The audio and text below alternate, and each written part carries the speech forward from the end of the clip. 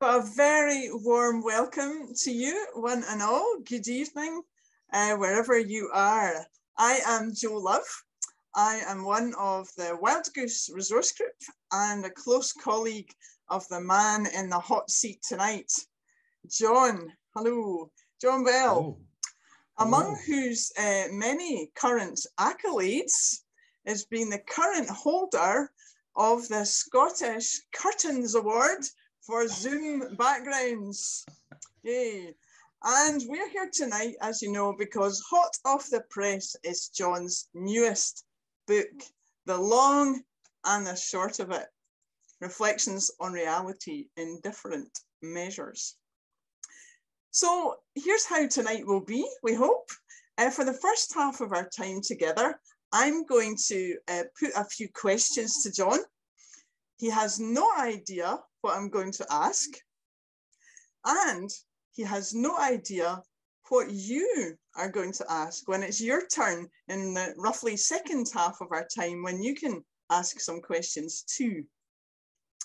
So before we could begin, could everyone check just the usual Zoom etiquette?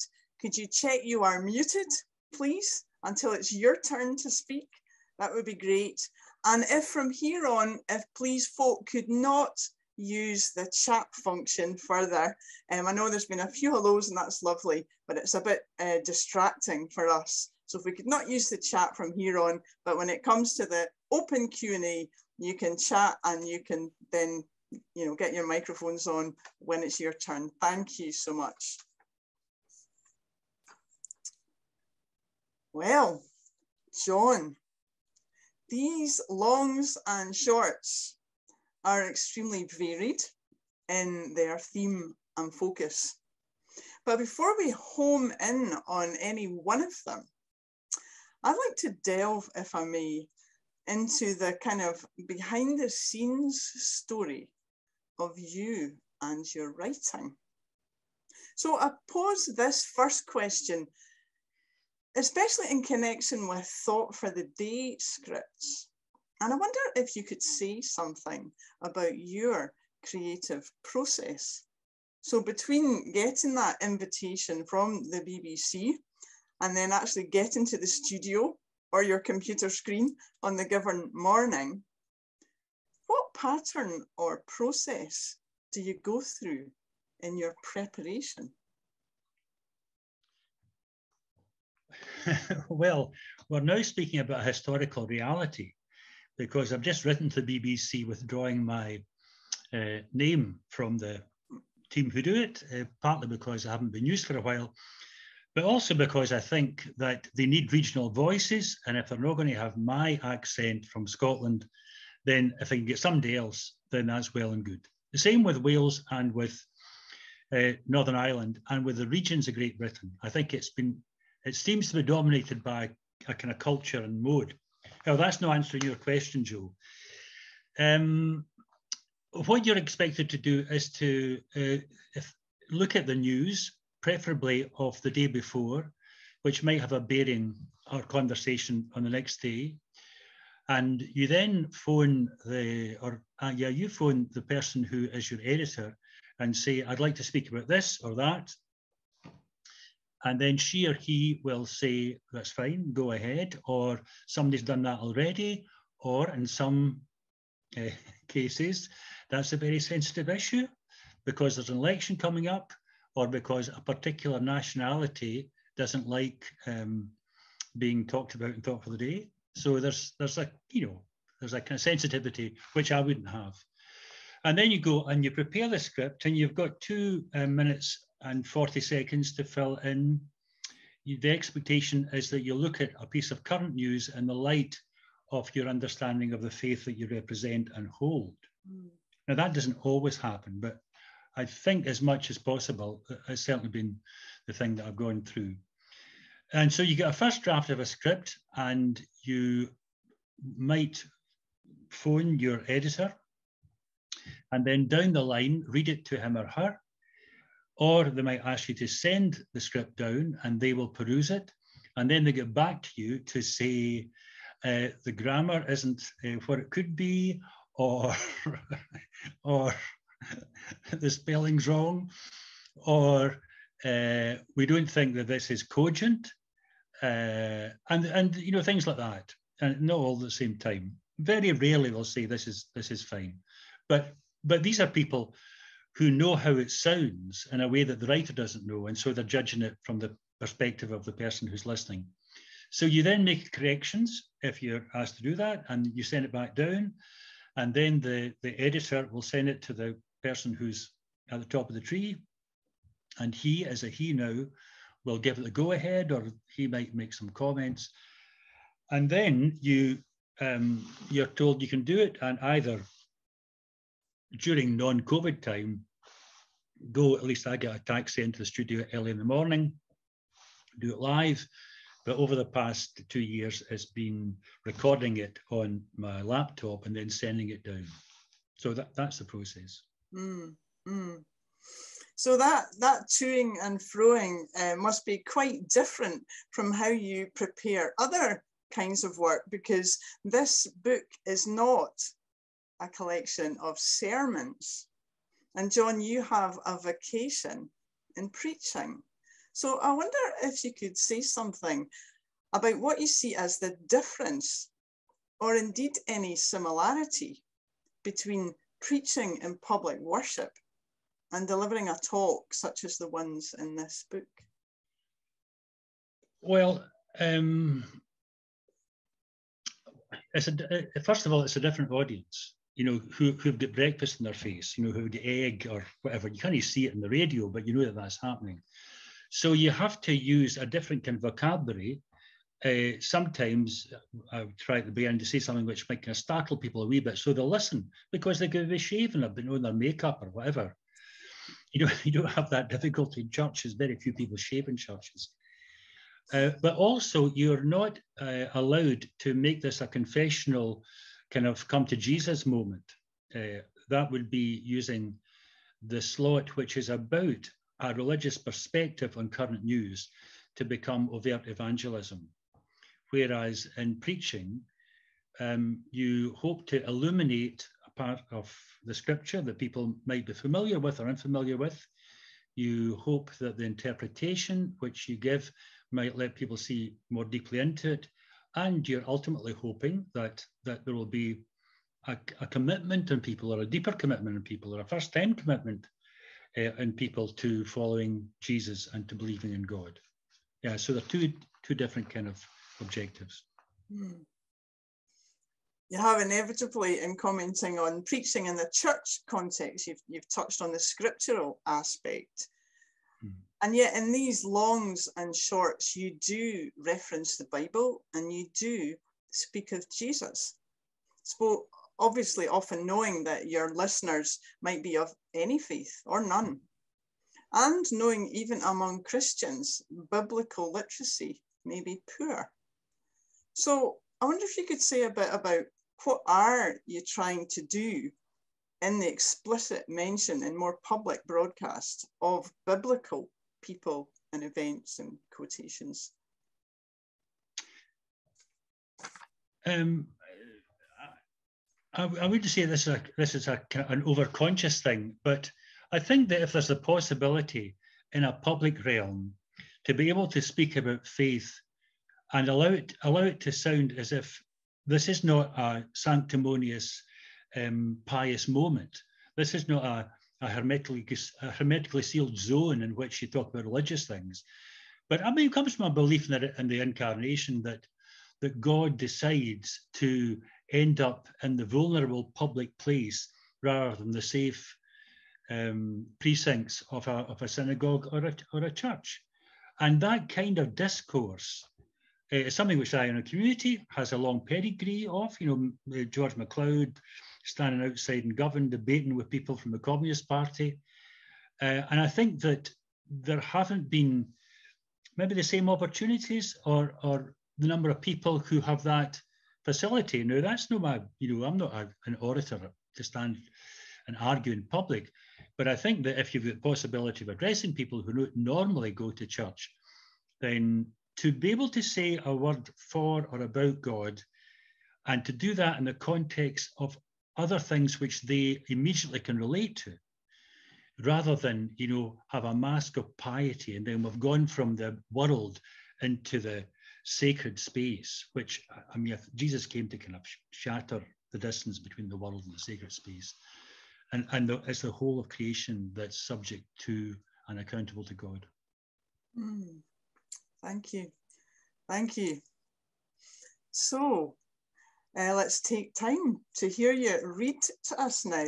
And in your first reading, we set side by side excerpts from a recent, long, and a short, both from just last year, 2021. Both are about women, or are they? Perhaps they are more about men. So the first is from a chapter called In Favour of a Black and Feminist Jesus. And the second is from a thought for the day, which you gave, John, following the vigil for Sarah Everard. So could we hear you read? Thank you. This is, friends, this is the only thing that I knew Joe was going to ask me, because I had to have the book in front of us. So this is a part of the section on Jesus and women. And I'd mentioned that there are 22 women with whom Jesus has a direct association. And Luke's gospel uniquely mentions 18 out of the 22, and he makes unique reference to 10 out of the 22. But it's a woman in John's gospel that I home in on this section. And it's a woman caught in adultery, one of several women about whom there's a degree of sexual intrigue. This is not a woman whose sins Jesus forgives. Jesus actually forgives far fewer people in the Gospels than we imagine. There are just two, the call girl who washes his feet and the paralyzed man carried to Jesus by his friends. Now, this woman is allegedly caught in adultery, and I say allegedly because, being a woman, her testimony would not be valid. Jesus never asks about the details of the allegation. He never asks her if she's done what she's accused of. Instead, he asks the men if they have never done anything amiss. They claim she's a sinner, so he asks them if they've never sinned themselves, and suggests that whoever is an innocent should fulfill the law by initiating the woman's death by stoning her. He doesn't specifically refer to sexual sin on the men's part, but in the context of this encounter, that is a possible implication. So the men walk away, the eldest first. Then Jesus asks, "Has no one condemned you?" And she says, "No." And he replies, "Neither do I condemn you." Now, is this because he's neutral to adultery? No. So what explains his lack of condemnation? Is it perhaps that, knowing how biased the Jewish law was against women, that Jesus realized that she may have been compromised by the very men who, though shaking their heads as they walked away, might have been buttoning up their trousers not long before? It's interesting that when Jesus, in more theoretical terms, fulfills the law, he specifically changes the understanding of the law against adultery. That law always worked in favor of men who, from Adam onwards, would blame the woman for being a seductress. "You've heard it said," says Jesus, "do not commit adultery. But I say to you, if a man, not a person or a woman, if a man looks at a woman with a lustful eye, he has already committed adultery with her in his heart." In other words, Jesus is less keen on having the law describe a sin which has already been committed than instilling an ethic of respect and self-control which prevents an adulterous act from happening in the first place. So here the onus is not on the woman, but on man. And if we look at the language that Jesus uses, there's an amazing inclusiveness in which he allows women as much as men to know that they are made in the image of God. Now, here's just one example. It's a parable, and people will know it. He says at the end of the parable that the kingdom of God is, in the kingdom of God, God is like a shepherd who goes in search of a lost lamb, and when he finds it, he celebrates with a feast. And then a minute later, Jesus says that the kingdom of God is like a woman who goes in search of a lost coin, and when she finds it, she calls in her friends and they have a party. So why is it that we can see God depicted as a shepherd, but sometimes are reluctant to see God prefigured in the woman? Is it our upbringing, what we have heard or what we have read? Or is there a dormant sexist bias in the way we read scripture? If so, let's stop diminishing Jesus. To represent Jesus properly is a matter of justice to God and to each other. Well, as Joe said, the thought for the day, from which I'll read just a part, was following the vigil which was held for Sarah Everard in Clapham Common. Few people who saw pictures of women being manhandled by the police officers on Saturday night at Clapham Common can have been unaffected. Most people will have reacted viscerally with revulsion. On the one hand, we have women who felt it was right to attend a vigil. On the other hand, there were people, the police, who believed it was right to uphold the law. Two wrongs don't make a right, but here are two rights which clearly don't make a wrong. It's understandable that in the heat of the moment, some might demand a change in leadership of the Met, and many more demand tighter laws prohibiting the molestation of women. I would love if there were a story in the Bible which pointed to a solution to this dilemma, but there is no such story. I've scanned the pages.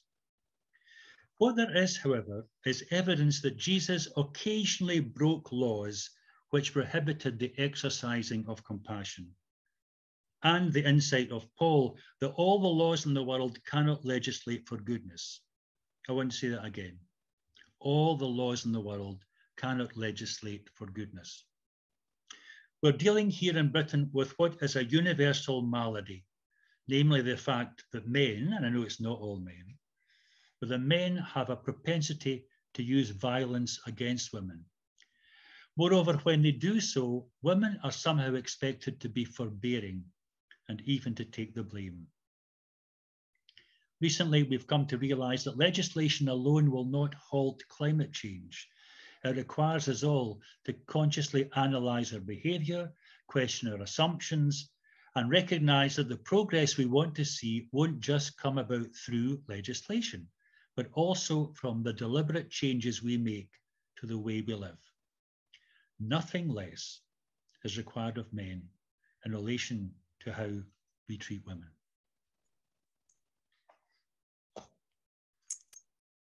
Thank you for those courageous words.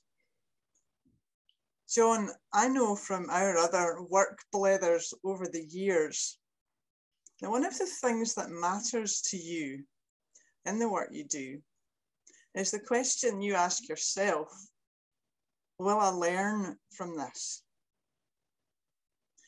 So I wonder if I could ask, what have you learned about men, or perhaps about yourself as a man, through wrestling with and putting your mind to these issues like sexism and misogyny and the still imbalanced view of God through male imagery? So give us hope for mankind if you can. What have you learned? Well, I suppose I'd have to start by saying that the culture I grew up in was full of suppositions of male superiority.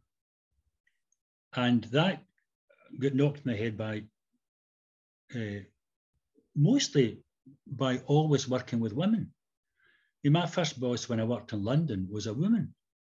In fact, most of the people who worked in the social service office in which I worked were women. Now, I had never thought, I'd done a job as a van boy and a boy at cutting grass for Kilmarnock Parks Department. But to have to deal with a woman as being in charge of you was something that was not what I thought work was about. And then I grew to admire completely the woman who was the senior social worker in the office where I worked. She was a person of great integrity. But I also had another job working a children's, well, not a children's home, a home for delinquent boys. And in that, nearly all the women who were cleaners were Roman Catholics.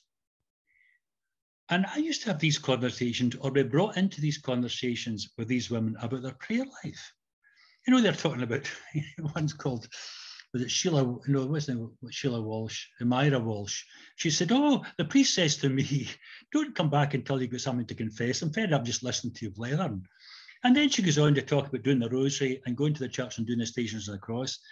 And I thought, I have never, A, engaged in a conversation about prayer with anybody, and B, the last person I would think of engaging in a prayer would be a Roman Catholic laywoman. So that, you know, that fairly early on when I was in my early 20s began to make me aware that the assumptions with which I had been reared, not consciously, but by my mother and father, because they were, you know, they were kind of very egalitarian minded when it came to men and women.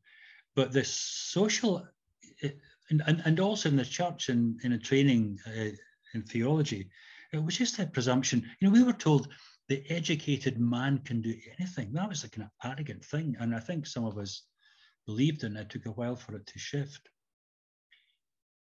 And when I began to work for the community, and all the time that I've been in the resource group, there's always been 2 women and 2 men until Graham died 2 years ago.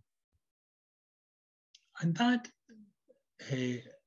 that forced me to look at the Bible in a different way.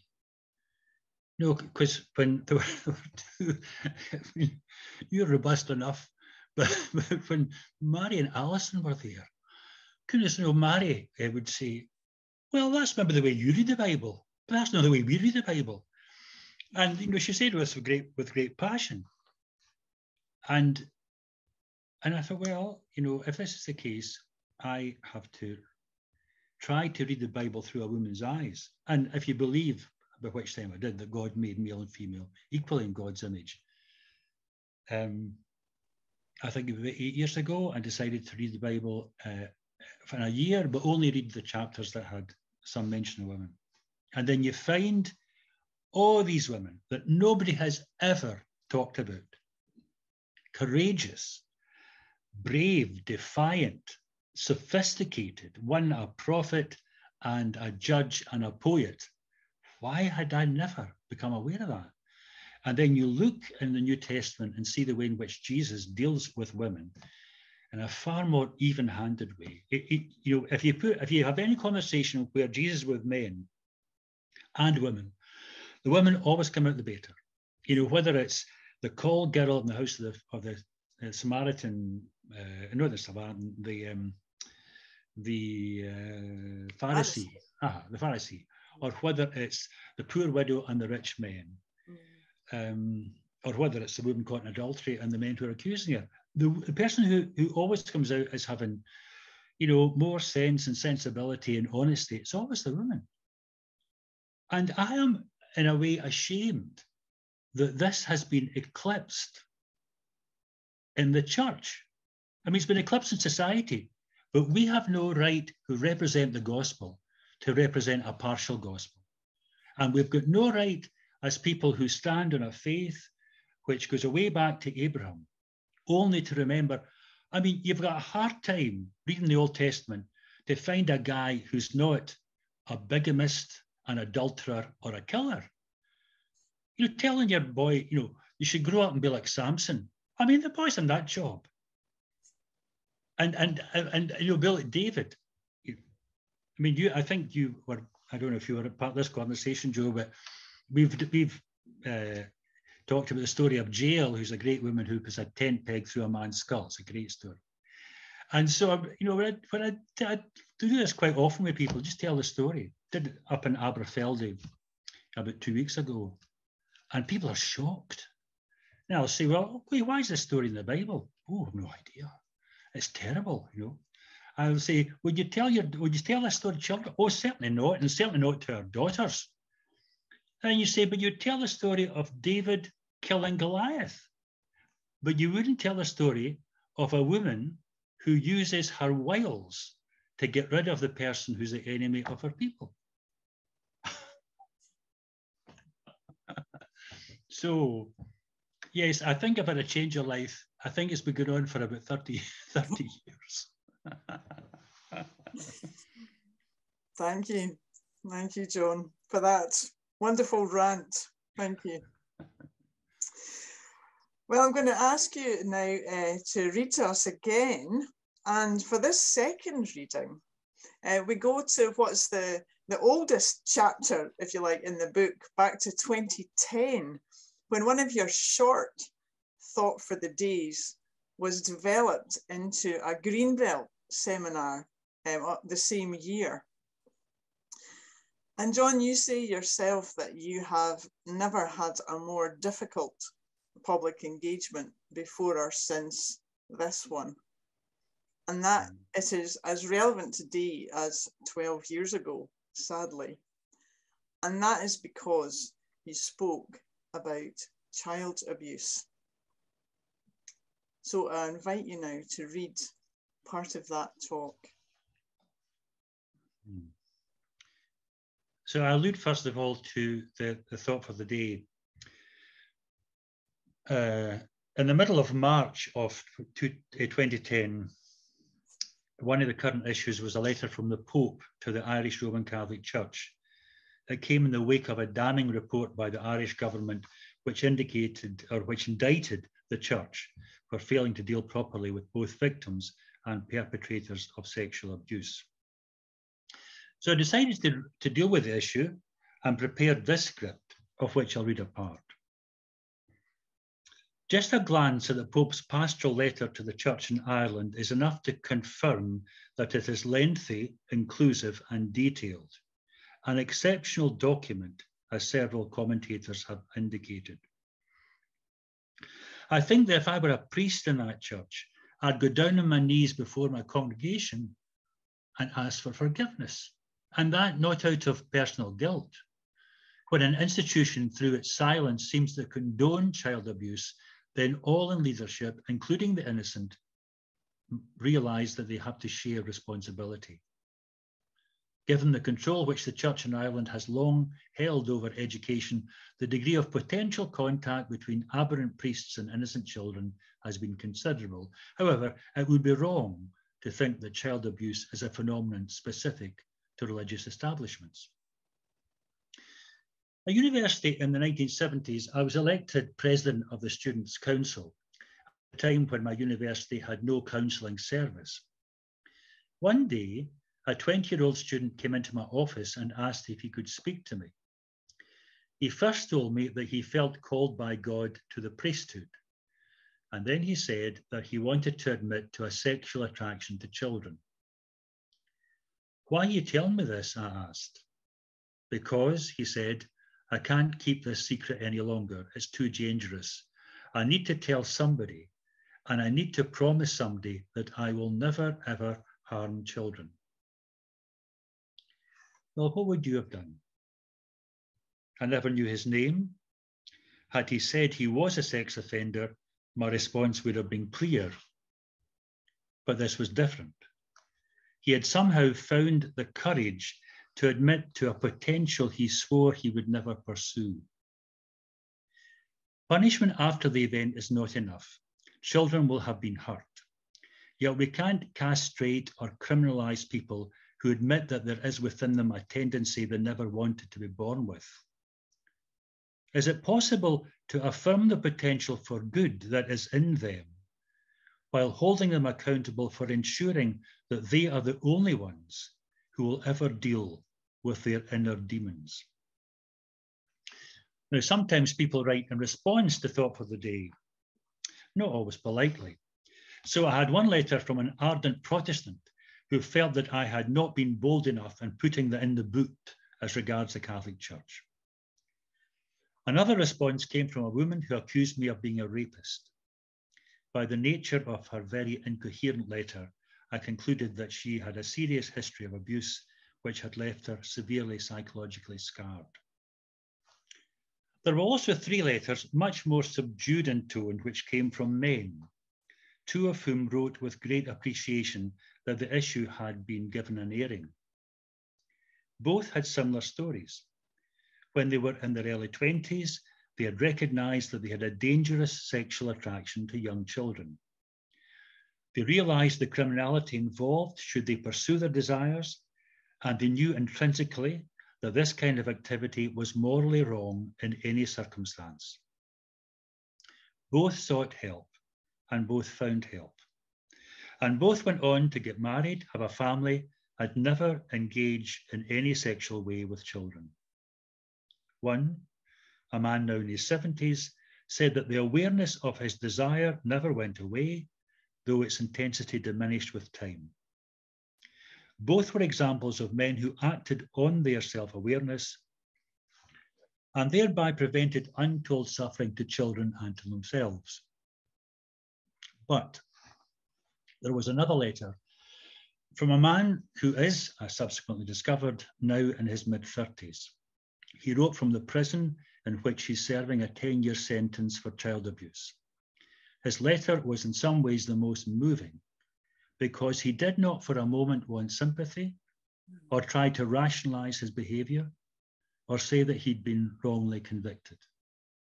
He said very clearly that his sentence was just and justifiable because what he had done to a child was despicable.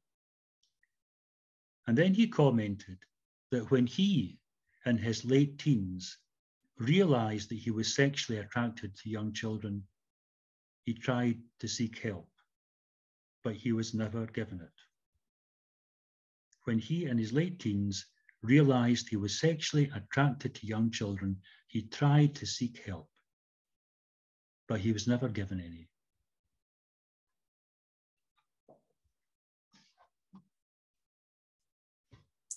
Thank you. John, my last question to you is not specific to that talk or that issue, but in this book, you state your belief that those who preach and speak publicly have no right to do so on easy matters unless also prepared to deal with what is difficult. As you've just proved, you do that. So my question is simply this: what is your best hope for this aspect of your work, this tackling the difficult issues? What do you most hope will come of it for those who listen, even for us here tonight? Your best hope. Well, I suppose it's really that if people hear, not from a articulate intellectual and academic, or from somebody who's done a program on an issue, if people hear it from a different perspective, that at least these issues might enter conversation. You know, whether it's the issue of Black Lives Matter or whether it's the importance of women being seen as being equal in the image of God and in significance to God, or whether it's, you know, sexual abuse with children, there is vocabulary there that we feel uncomfortable with. I mean, everybody's got that. I feel very uncomfortable with the language of technology. It's not my kind of thing, but I don't run away from it. You know, I let other people carry on with it. I'll add what I can. But there are some things where there is just a cloak of, we will not talk about this. Money is one of these things. Child sex abuse is another. The presence of people not of our faith in our communities is another. And I mean, I suppose it goes back to my basic belief that God is too big only to speak or to be revered within the Christian church or the Jewish faith. And that because Christ comes not to save Christians or Presbyterians or Catholics, but comes to, out of love for the world, to save the world, then these awkward issues, which are worldly issues, have to be given a hearing. But it's trying to make the transition from reserved vocabulary on the one hand and apprehension about dealing with awkward issues on another, to try to get between that and to get between the kind of academic approach and the other approach, which is just the other extreme, which is to see these things as not our business or too dirty to deal with. It's trying to find a common ground where people can feel I've got a right to speak on this issue. And I remember, I think I've only spoken twice about child abuse in public, once at Greenbelt and once in a church in Liverpool. And at the end of this, a very small gathering of people in Liverpool in a very poor area. And these two women come up and they said, don't think we don't know what you're talking about, because we've had to deal with this in our families and elsewhere. And what they had found advantageous was that somebody else had said publicly what they thought privately, but had never felt able to articulate. Thank you. Thank you very much, John. And I hope that those questions and hearing John's responses so far have been interesting and insightful for us all. So now it is your turn, my dear friends out there, and Iona is going to give me a hand just to make sure I can see who's putting their hand up. If anyone has a comment or a question for John, we've got about 20 minutes or so. We'll see how the time goes. And if you can use, if you are technologically savvy and can use the little hand up icon from the reactions at the bottom of your screen, that would be really helpful so that I can notice who has their hand up. Although if you give a wave, Iona, I'll try to see it in the gallery. So put your hand up sort of really close, then we'll try and see who's ready to ask. So who would like to put their own question to John? Jeannie Michael, if you're on mute. Yes, I want to say thank you very much for that. I live here in Tarrytown in America, and my son, this thing started with an elderly dentist, and my son spoke up, so things did not go too far. And later on, we couldn't talk about it, and I hardly ever talk about it, so I appreciate so much what was said. And I did think about this man later that he's an excellent dentist, top 10 in Westchester and all, and a family man. And I thought he would have never chosen this. It was my son, so I can't, it's hard to be charitable, but I was. And then I said to a social worker we were talking to, with my son present, that we did something. We did something by coming forward. And she said, oh, no, they just go right back. And I thought, oh, okay, thanks a lot. I thought Malcolm and I were going to feel a little good and we did something. But, there was nowhere for him to turn. I think Christians have to be aware of that. So anyway, I thank you very much for acknowledging all the sides of this.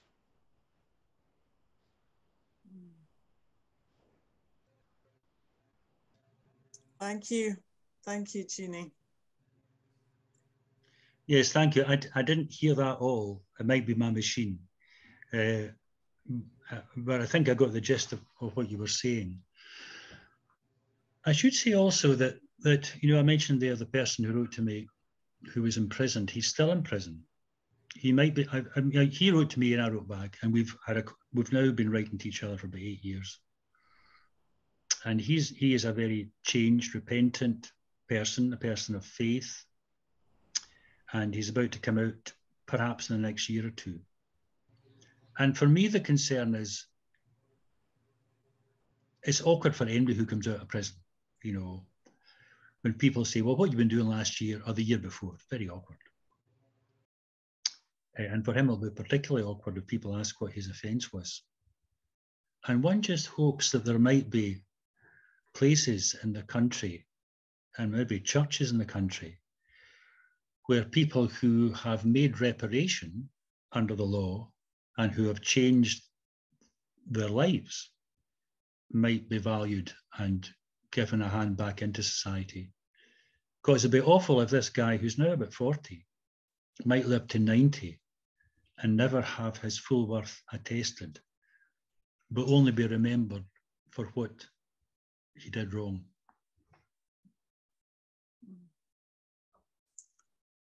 Thank you. Do we have any other comments, questions?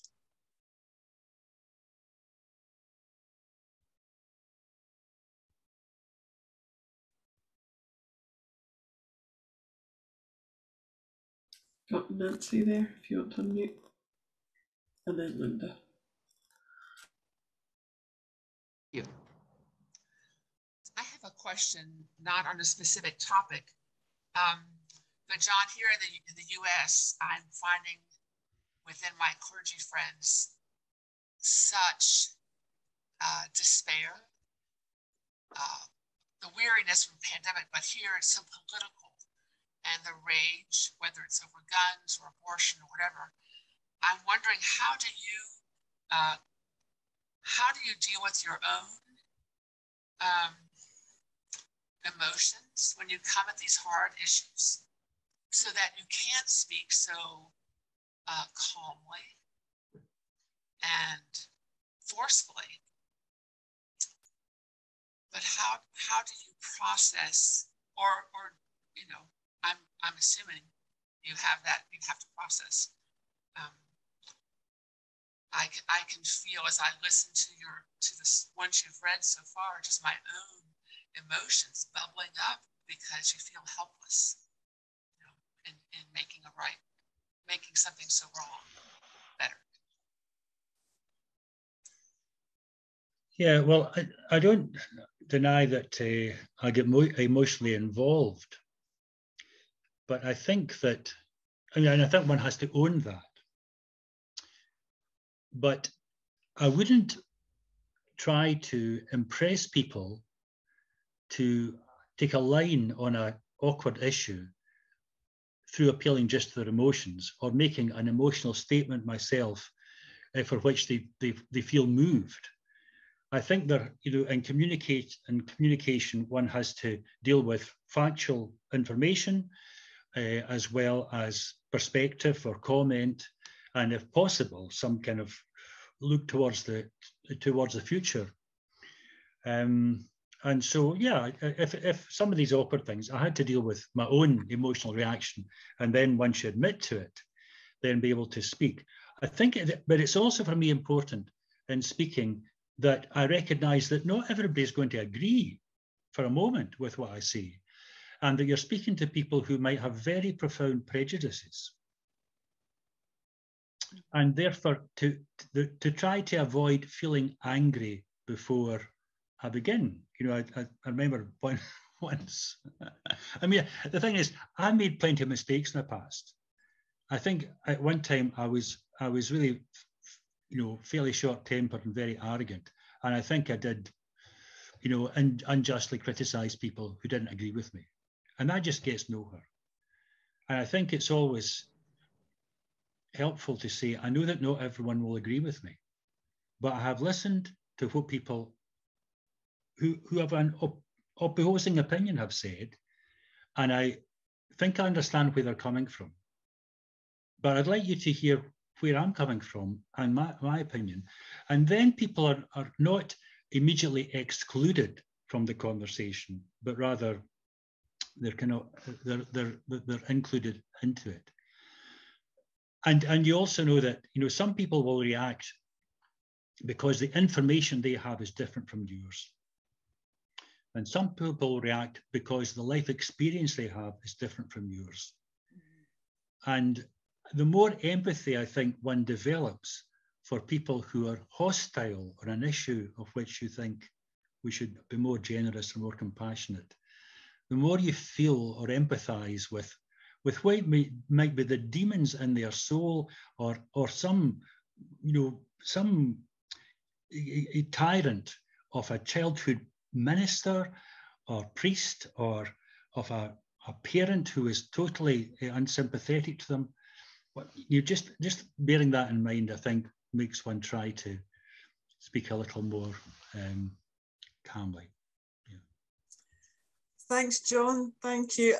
Thanks, Nancy. I can see 3 more hands up. Linda, Ron, and Marilyn. So in that order, Linda, what's your comment or question? Hello, and thank you so much for this time with John. I live in South Texas, where I grew up in a mostly German family. My mother was full-blooded German, and ancestors came over on the boat in the 1800s. And the men in the family became ministers, pastors, ordained elders in the United Methodist Church. I was always drawn to that, but as a little girl, I needed to stay quiet, and we don't do that, and be a good girl. I ended up being the highest ranking lay woman in the judicatory, working until I retired several years ago. Actually, well, I won't say why I retired. It was a riff. At any rate, I was replaced with 2 male doctors and a female doctor, all clergy, carrying my portfolio. I am now de-churched.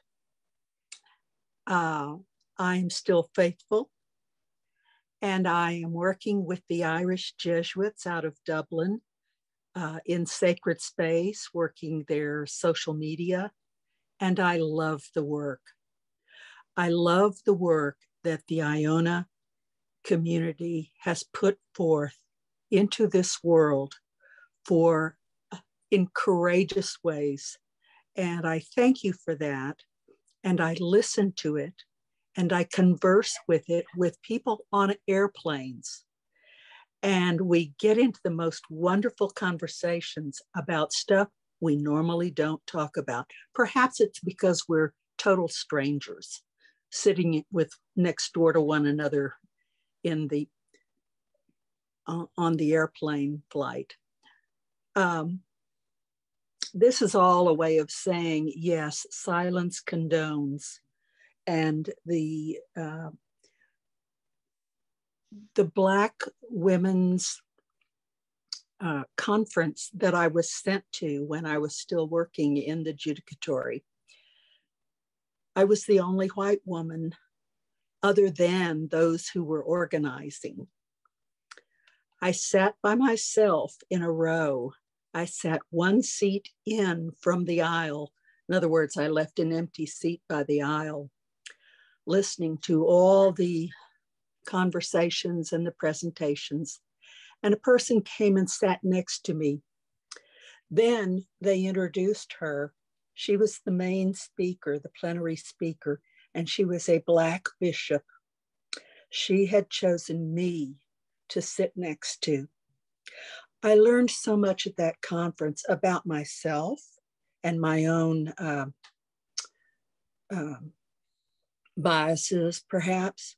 I came back to the conference where I worked, and in the main plenary dining dinner on the opening night of the conference, I was awarded the Martin Luther King Jr.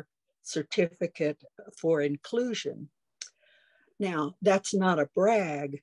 It's just that when the bishop presented it to me, I stood up and I thanked the people. And I said, you know, I just got back from Los Angeles at a conference for women of color, women clergy of color. And I went as a layperson.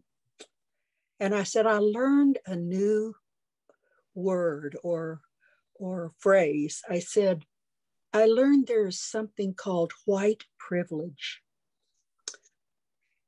And there were shouts from the back, talk about angry shouts from some males in the audience, as if to say, shut up. Oh, we don't want to hear that. So I just share all of this to say I'm alive and well in South Texas, but very deeply connected to my Irish roots. And I thank you for letting me be a part of today's discussion. Thank you very much. And your accent has warmed my heart to the prospect of visiting Texas in about 10 days' time.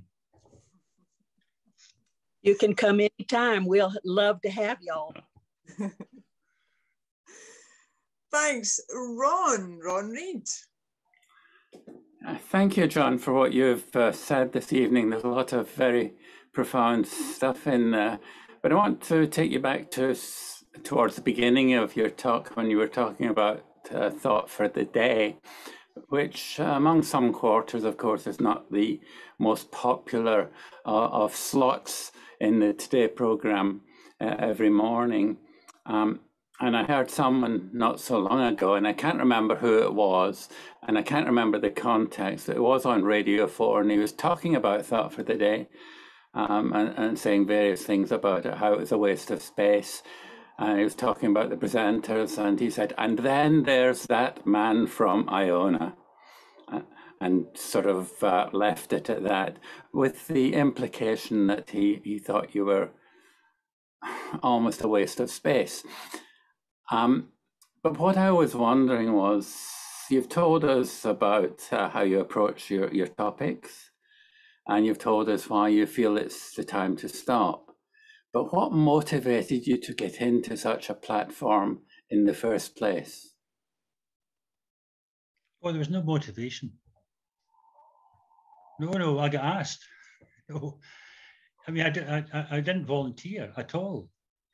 I had done some radio things in Scotland, just for Radio Scotland, years and years ago. Even prayer for the night, evening prayer, and I had done some television work in Scotland. I think until about 1990, we had a thing called Late Call, which was a clergyman speaking live on television, usually after 10:30 for 5 minutes. And I'd done that, but that was all.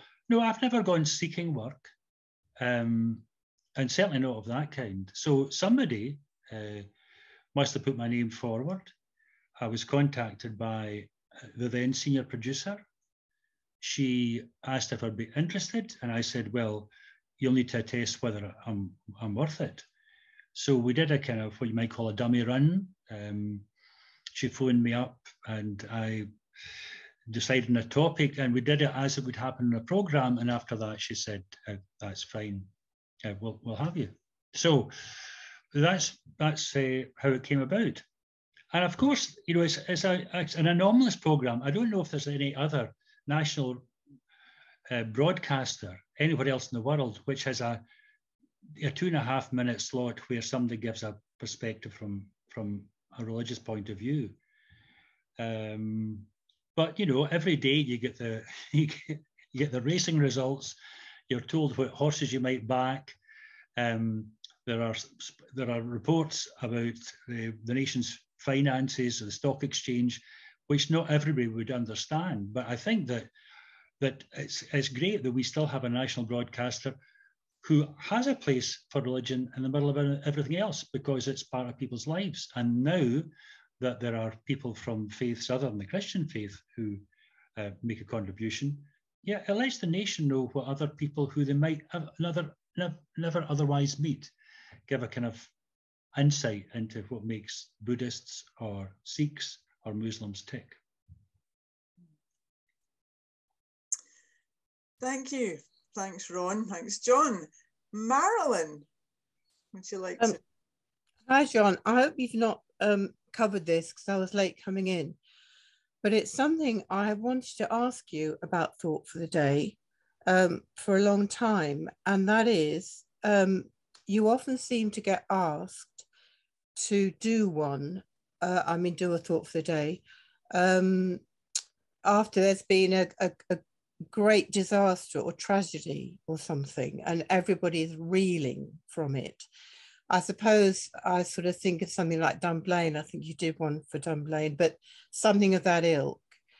And I just wondered how much notice you get to do that sort of talk, and how on earth you find the words to give a response when it's something that most people just can't even think about, let alone talk about. Does that make sense? Yes, I mean, it kind of intrigues me as well. I mean, I think there was, when I did the evening thing on BBC, it was the night there was a riot in Belgium with a whole lot of a football match with a whole lot of players of the opposing sides injured in a huge fight. And then when the tsunami happened, it was songs of praise that phoned to say, we have to do something about the tsunami. Could you come and help us? So,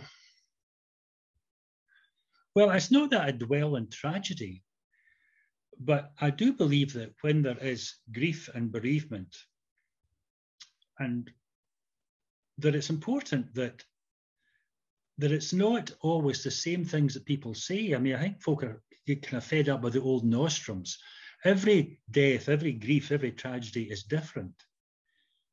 And I think the job of a communicator, as of a preacher, is to try not to put a different spin on things, but to try to find words which will be appropriate to the gamut of particular emotion which is expressed in any of these calamitous events. And, it might be because, in the past that has worked once. That's maybe why I've been asked to do it at other times. But I don't advertise myself as the tragedy superintendent. But I'll tell you, it's a great privilege if that happens, and if the words can be found, to be able to say something that allows people still to hold on both to reality and very often to hold on to God. I'm just with my batteries going down. I'm okay now. Sorry. Don't let us lose you. Thank you. Thanks, Marilyn, for that question, and thanks, John, again for that response. I am seeing one more hand up, and it's from Sarah. On you go. Hello, thank you so much.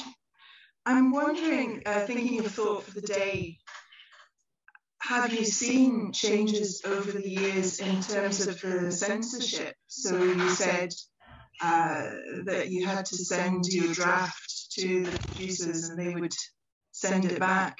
How much are your words changed, or how much do they ask you to take out? And could you tell us a bit about that? And I'm thinking particularly with the BBC and Israel-Palestine, but you may have other examples. Well, I did get into trouble about Israel-Palestine. It was like a major upset. I mean, I don't want to go back into it because that's a long time ago.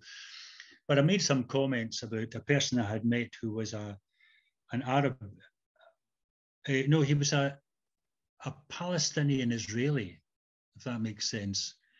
And I've met him in Canada, and he'd been in the Israel army. A very interesting person, and I made some comments about what he'd said, and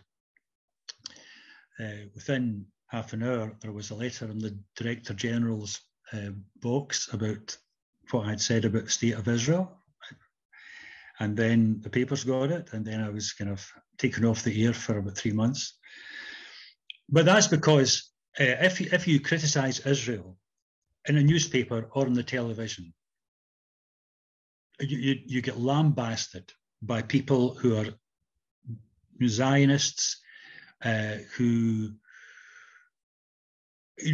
presume automatically that you're against Israel and you've got no time for them and that you're anti-Semitic and everything else. I don't think you get that. Well, it used to be the case you got that with South Africans when you said that it was apartheid was a cruel system, but the same kind of thing. But more recently, well, I mean, now I don't know if Sarah, whether you heard me saying, but I wrote my resignation letter today, and it's away. More recently, it's been, well, for example, there was a day when the government had decided that it was withdrawing the £20 supplement that was being given to people who were on universal credit. For people looking in from America, universal credit is a welfare payment which is paid to people who don't have a job. It's to cover their house, to cover their food, to cover them looking after their children.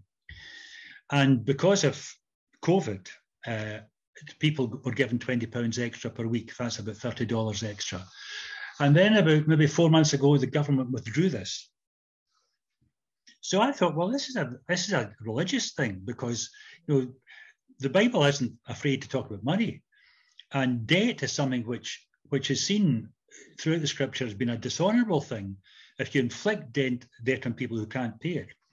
So I did a piece which was to do with debt and a scriptural basis, and I sent it to the editor, who said, this is a great script, but it'll not go. You'll not be allowed to put it in the air. And the possibility would be that the government might have required or might have asked for the right to reply. I mean, I never dealt with government ministers. I wasn't saying that the Chancellor was wrong or anything like that, but it was a bit of a hot potato. Now, I think behind this is the fact that the BBC is aware that the present cultural secretary isn't exactly its best friend, and also that its licensing responsibility, that the license under which it operates is coming up for renewal in a couple of years, and I think they're playing fairly safe. But it's ironic that you could have, I mean, tonight I'll probably replay it, dead ringers, where people can make a fool of the government, and you have comedians who will lambast the Prime Minister, bless his heart. But if somebody in Thought for the Day makes too overt a political comment, they're not allowed to make it. And maybe that's just that they like to preserve, I don't know, I mean, but they might want to preserve that there's a distinction between religion and the rest of human life. Thank you. Thanks, Sarah. Good question. Thanks, John. Friends, I am not seeing, Iona might be seeing if she's skimming through the gallery for me. I'm not seeing any other hands going up. Are there any physical hands going up? We're not seeing any little icon hands going up. I've got nothing. Sorry, are we okay? That may mean that having just got past the hour and this being a Zoom event, it may be that we're getting close to the moment that we're ready to wrap up for tonight. Thank you again for just being here, being with us and engaging with us. And thanks to Iona for looking after us behind the scenes. John, any last words? Well, I must say, it's been a delight to be interviewed by you. And I think that if ever you leave the resource group, which I hope you won't, apply for a job in television. The ancient of days from a retirement will give you a good reference. Thanks very much. Bye-bye. Well, we may not be able to hear each other, but could we just show John our appreciation for his writing, for his reading to us tonight, and for all his responses and sharing his insight, get to know him a bit better, and just for this gathering from all these places where we are. Thank you very much. Thank you, Iona. Thank you, John. Thank you. And good night, everyone. God bless.